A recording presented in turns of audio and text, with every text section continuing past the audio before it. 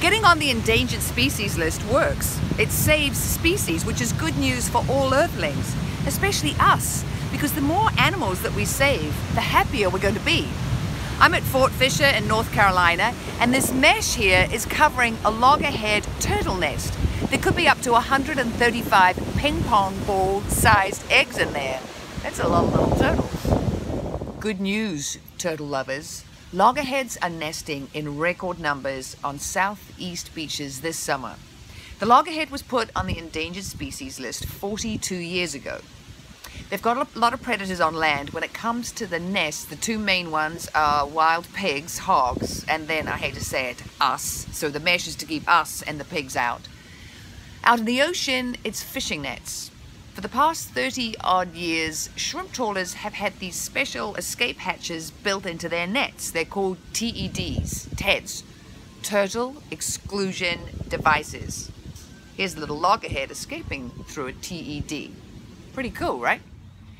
And 30 years, that's the magic number. That's how old a female has to be to reach the age where she starts producing eggs.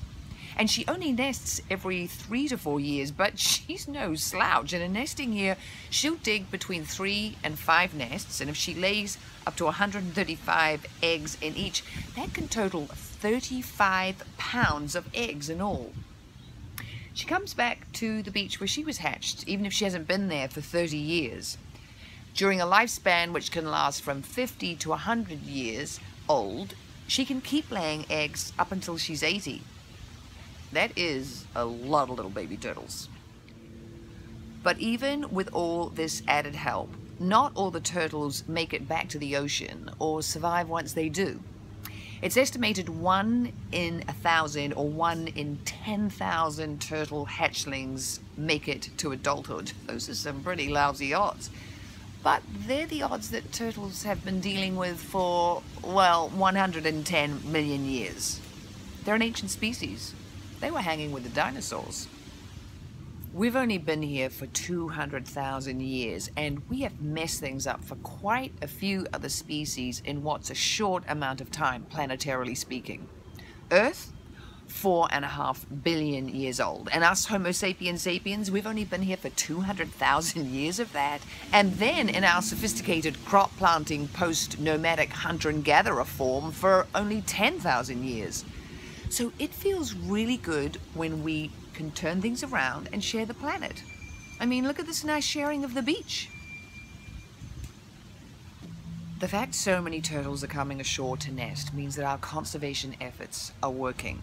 And quick review, it's the turtle exclusion devices in the nets, and then onshore it's teams of dedicated researchers and volunteers who patrol the beaches at night. They find the nests, they cover them with mesh, they mark them off. They also make sure that still determined predators don't get into the nests and at the eggs. These are my favorite, low-tech, high-impact solutions that work. So far, more than 12,000 nests have been counted on the beaches of Georgia, North and South Carolina. And the turtles aren't even done. They're going to be nesting through August. This is already smashing previous records. In 2004, only 400 nests were counted on Georgia's entire 100-mile coastline. This year, they're expecting 4,000 nests. That is a lot of little baby turtles. Loggerheads are big. They can weigh up to 300 pounds. They get their name because of the large size of their heads. They're one of the 12 turtle species that is on the US's endangered species list. There are 444 vertebrates in all, many more invertebrates and plant species. Want to hear more stories about species that are making comebacks? Subscribe to my channel. Like this video. Leave a comment. Ask a question. Maybe there's an environmental issue you're concerned about and I could cover it for you. Yeah, I could make that dream come true. Until then, thanks for watching and I'll see you next time.